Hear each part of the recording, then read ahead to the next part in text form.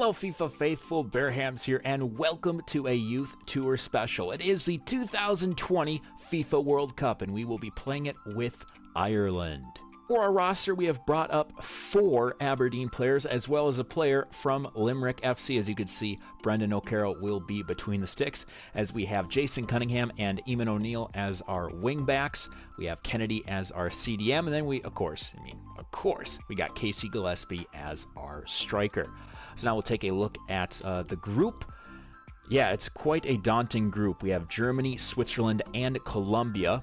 Let's take a look at Group B. There's Spain, Bulgaria, Mexico, Uruguay. Group C is England, Poland, Australia, Chile. And we have Argentina, Netherlands, Turkey, India for Group D. Group E, France, Sweden, Norway, Cameroon. Group F, Portugal, Slovenia, Canada, and Egypt.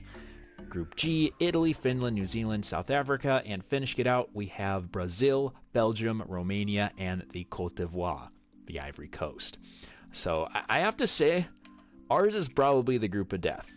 If not, I could see Group D, not too bad. But yeah, I think we are the group of death. We have one of the best, honestly, one of the better Latin American countries. We got the powerhouse in Germany, and also Switzerland are pretty good as well. I don't see us getting past the group stage, but if we do, I consider it a victory. Of course, for our first game, we take on the almighty Germany.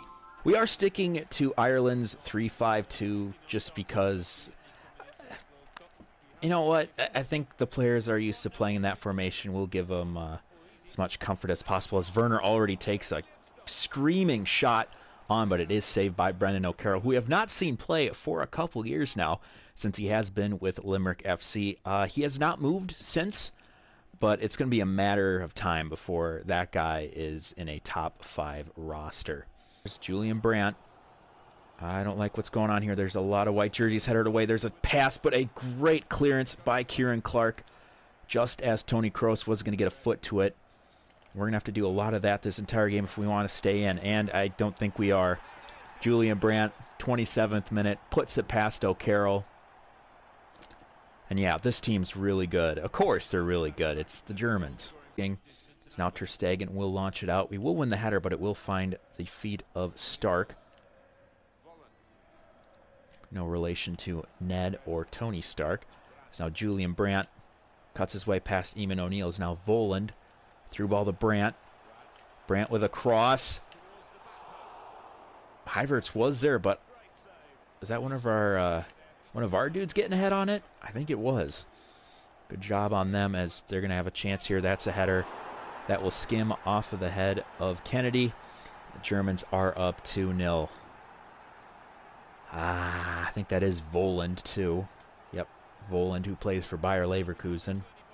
We'll get another goal, and now, oh, they're going to give it to Kennedy. So Kennedy, one of our first players to score. Unfortunately, it is an own goal. At this point, it's just damage control. We got to solve our problem with the goal difference. That's one issue we will be having throughout this tournament, is just if we continue to let in goals to Germany, we are screwed. It's now Hiverts dancing around. We'll find the ball to Werner. Werner gets a shot on goal, but a great save by O'Carroll. Kennedy to Ida. Ida will tap that to McCarthy. McCarthy waiting for a run by O'Neill. O'Neill will make the run. O'Neill, he sees Gillespie out wide. Gillespie gets ahead to it, but it goes straight to the gullet of Ter Stegen again. So once again, Gillespie getting something to it, but just Ter Stegen, again, showing why he's one of the better goalkeepers in the world. Tries to get something, but it is cleared out. Gillespie wins the header. Good play by Gillespie, but Ida misses it, but he's going to win it. Poor play. Ida, please shoot. No, he's not going to score, as Ter Stegen once again making all the saves he needs. So we do keep it in. Gillespie does get a cross in the box, but no one's home. And I think that's going to do it here. We tried our best in the last couple minutes. We had a chance with Ida, but he just floundered that chance. So there is Yogi Low shaking the hand of Andy O'Neill. We put on a show. Although we didn't score, technically we did score with Kennedy, but although we didn't score, I felt pretty confident in that game, and I think if we can put that same effort into the Colombia and the Switzerland game, we might just have a chance to slip in out of this group. For the second game in the group stage, we take on Switzerland, and we have switched our formation back to the old 4-3-3, hoping Gillespie, Cunningham, and O'Neal as soon as I switch Kennedy and O'Neal around. I am so sorry for the shadows. It's just because of the filter that they put on for the World Cup. It makes it harder to see. So if you really can't see it, I am truly sorry. Trying to see a run from Cunningham, which he won't as it does get deflected. Now here's Xherdan Shaqiri to Mbolo. Where is our defense? Where is our defense? Oh my God. Both of our center backs are MIA. So I believe that is Fernandez celebrating with his fellow countrymen in just 5 minutes. We are already down by 1. Before tries to get a ball through, but a good interception by Clark. But he's not going to keep it as there's another shot. Great save, though, by O'Carroll, who, again, is going to have to be on call for this entire 90 minutes so we can at least have a chance. So we are going to lose the ball, and that's going to be a penalty. Our defense is just totally shambolic, as now they're going to have a chance to get goal number 2 in the first 15 minutes. So we do have to cut down Xherdan Shaqiri. Are we going to guess right? Yes, we will. Good play by O'Carroll to guess right. It's going to find McCarthy. McCarthy out wide to Doherty. Doherty cuts. Gets a cross in. Looking for Cunningham. Shoot it. Shoot it, please. Yes, we do get a goal. Thank you. Eamon O'Neal off the deflection will get the first Irish goal in this World Cup. Oh, beautiful. Finally get to take a look at the letters as we celebrate in the corner of our fans. That was a lucky one. Thankfully, we do have an 84 rated Eamon O'Neal there to pick up the scraps. So it was a very favorable cross by Doherty, though a good defensive play by their center back.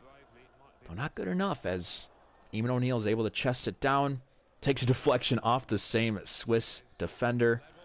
Eamon O'Neal gets his first goal in the World Cup.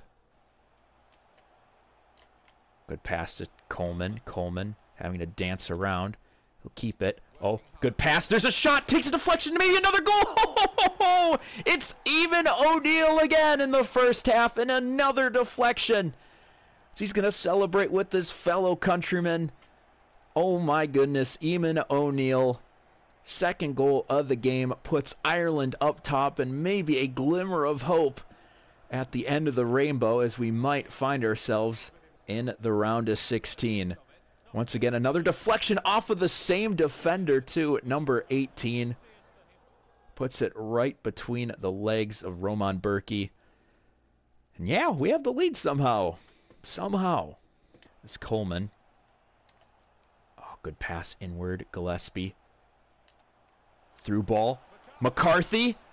Oh, McCarthy! Beautifully set up by Gillespie. Just can't do anything with it. Oh, that's a good pass. Going to go out wide to Coleman. Coleman now cuts up. Going to find Cunningham out wide. Cunningham gets a cross in. Far post. Oh, he was looking for O'Neal. O'Neal could have had himself a hat trick. But it will stay as a corner. Is maybe a chance now. We do win the header. Great play. Maybe a chance for another cross. Gillespie. Oh, he's there.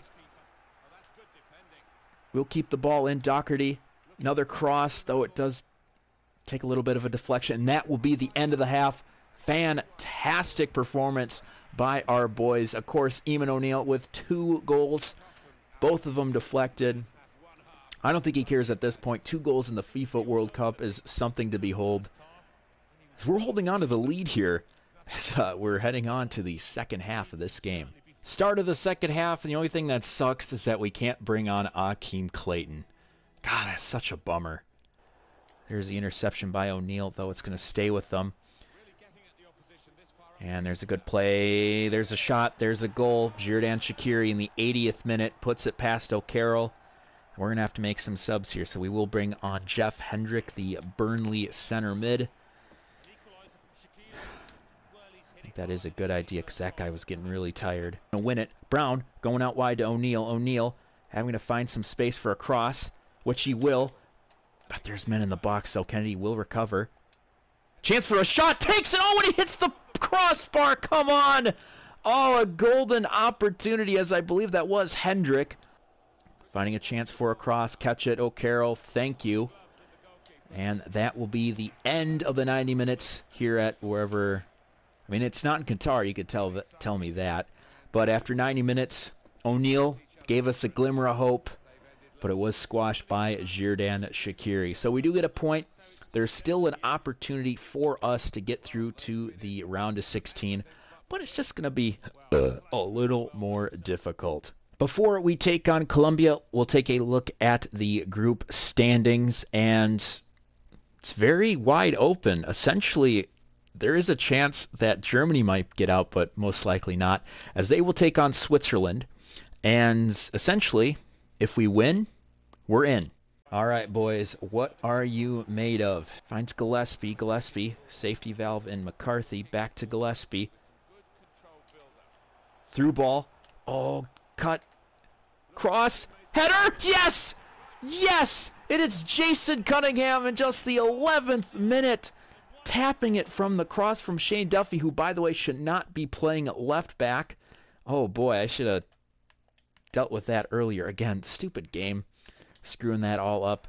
But it is Jason Cunningham. Thank you, sir. So our second player on the Aberdeen side, well, we're no longer the coach for Aberdeen, but our second Aberdeen player getting on the board in this FIFA World Cup and has given us hope with just 80-some minutes left in the game. Now Gillespie. Oh, here's a chance. Coleman. Coleman with the shot. Yes! 2 on the board. Seamus Coleman, a veteran. 33 years old, wearing the captain's armband, gets the captain's goal. Uh-oh, that's not good. There's a shot. Good save. Get in the way. Oh, another good save. But it will be a penalty on the captain, as he did his best just to get in the way, and it looks like it's going to be a red. Oh, the last thing we needed. Seamus Coleman, our goal scorer, to get the insurance goal. It's now O'Carroll against James Rodriguez. Guesses the right way. Tried to go for a chip. Easy play.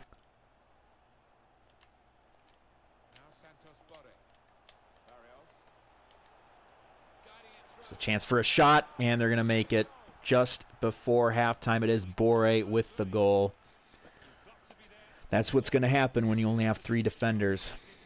Since Seamus Coleman got the red card, we've had to switch formations, and we are going to a 5-3-1. And yes, your eyes are not deceiving you. Casey Gillespie is going to have to play center back. We need all 6'6" of them just to get in the way and help us secure a spot into the round of 16. O'Neal will be our striker, as Cunningham will move to a left wing back. And now it's just about holding on for the next 45 minutes. Oh, they're going to have a chance for a counter as Boré will find Rodriguez, who's dead tired, by the way. A lot of these guys are extremely knackered. He gets across in the... You serious? God damn it. It's cleared out. Yep, that'll be it. You know, we tried our hardest. We really did. Really tried. We had 2 early goals, but it was that red card to Seamus Coleman that killed us. So, man, I've just been having some really bad luck with FIFA 19 and the international circuit. And full disclosure, I have never won the World Cup in this game ever. I've bought this game for years, and I just have never won it. And the only time I will complain about the computers and the AI is in this. For some reason, when it comes to the World Cup, that's when they're at their most just bullshit. And unfortunately, with the players that we have, we just could not get through to the round of 16. To finish off the episode, we will go through a step-by-step process of this FIFA World Cup, as I did simulate the rest, since I mean, we don't have any more games. And taking a look at our group, isn't it just ridiculous? In 12 games or whatever, only 1 game resulted in a win. The rest were in draws. And of course, the game that was the win-loss was ours. And of course, we lost against Germany by a score of 2-0. And that's what screwed us over in the goal differential as well as in the points. As honestly, if we would have drew again, we would have had a chance at possibly getting a spot into the round of 16. So unfortunately, we didn't get a round of 16, though it was very tough considering looking at the teams that we had. It was honestly a group of death with Germany, Switzerland, and Colombia. So kudos to Eamon O'Neill and Jason Cunningham for doing their darndest to get us as far as we possibly could. So now we get to the round of 16 where Germany lost to Spain, so that takes out one of our teams, as well as Switzerland as they lost to Uruguay 2-1. We get to the quarterfinals. Spain beat England, France beat Italy, Poland beat Uruguay, and then Brazil beat Portugal. And then we go to the semis, where they don't exist. Third place game, but we do get a final as France obliterate Poland by a score of 4-0. So that is how the 2022 FIFA World Cup goes down. So it means that France will get the repeat, though I don't know if that might happen in the future, but it really might happen since they have a fantastic youth side coming up. So yes, this will be the end of the episode. I wish I had more games to show you, but our team just could not do it. So I hope you enjoyed watching as much as I did playing it. Be sure to like and subscribe, and I will see you next time. This has been Bearhamms, and as always, toodaloo.